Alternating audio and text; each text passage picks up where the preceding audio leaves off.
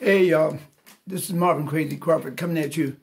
Just wanted to say to, well, I guess to everyone who's listening, that we are living in, I don't have to say strange times. In my 61 years, I can truly say I've never seen anything like this, nor have many of you. In fact, I was speaking with someone yesterday, and they said that, I'm 71, and I've never seen anything like this. And they mentioned someone else who they know and said he's 90 and he had never seen anything like this. So we definitely live in some really odd times. And I'm only saying this in an effort to encourage or empower, if you will, those of us who feel helpless in this situation.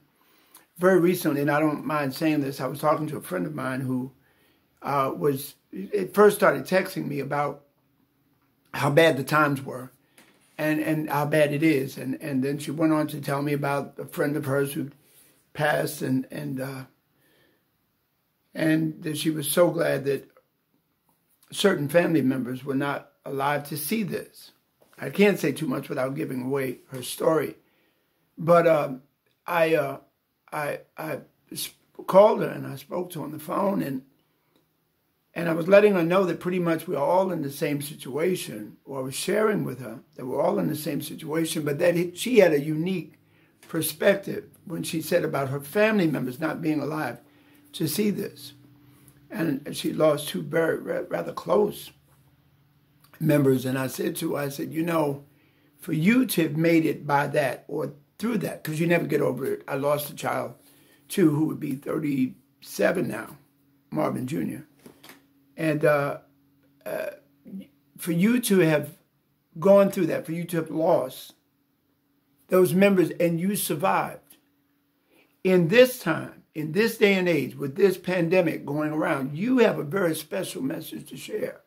You have something about getting over the rougher times that anyone can ever get over. You see, some of us, even though this is going on all around us, it has not directly affected us. It has not taken a family member. It has not done that kind of thing. But we've lost people just the same. And so I said with that sort of ability, I don't even know if you would call it a skill, you know, just the ability to hang on. I lost my mother 38 years ago, and I've never gotten over it, you know.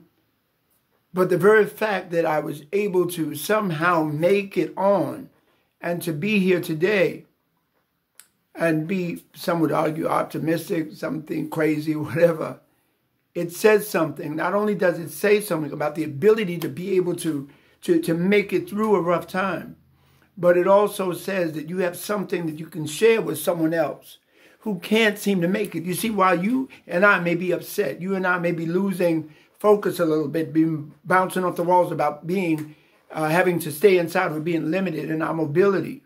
One of the things that we do definitely have to or should take into consideration that you and I are here, and you and I have passed some of the most trying times in any of our lives.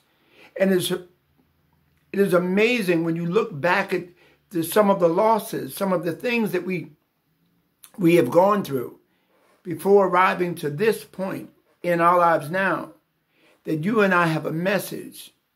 As they say, create a message out of your mess. We have a message to share. And we have something that we can do, that we can bring to someone else, that it doesn't take a schooling for, it doesn't take managerial training, it doesn't take comedic ability, it doesn't take you to be an Einstein.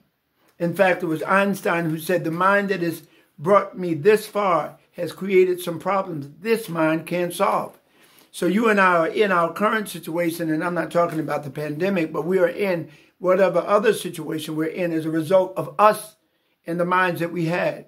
And we can't expect that same mindset to take us further. We have to advance it or upgrade it or whatever you might want to say. Obviously, I'm no teacher, but I can share this with you, that last week I was in a dollar store, Dollar General, whatever it was, Dollar Tree, whatever it was. Any one of them good. Save $1. And as I was coming through the line, paying for my things, I said to the lady, I said, wow, I said, it seems to be light in here now. It must get heavy for you sometime. And she said, yeah, it does. Light gets heavy. And so I said, well, people must be really kind during this trying time.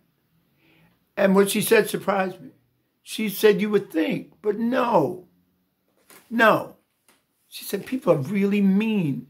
She said 3 days last week, I went home crying.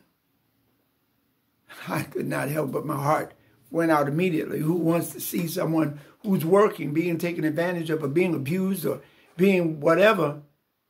And so I said to her, I said, well, listen, I'm sorry. I'm surprised hearing that, but I'm so sorry. And another lady who was standing in the line chimed in, and she said, yeah, I'm so sorry. We thank you. We're appreciative of you.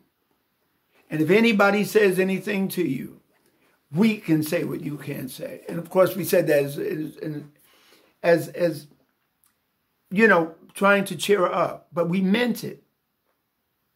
And I'm saying all that to say that the lady almost was brought to tears again. She said, wow, thank you so much. You don't know what it meant to us, to me. And of course I do. And you all do. So I'm simply saying to you that you have the ability to go and change somebody's life today. You have the ability to touch someone, touch a family, call a loved one, call a relative, whatever it is.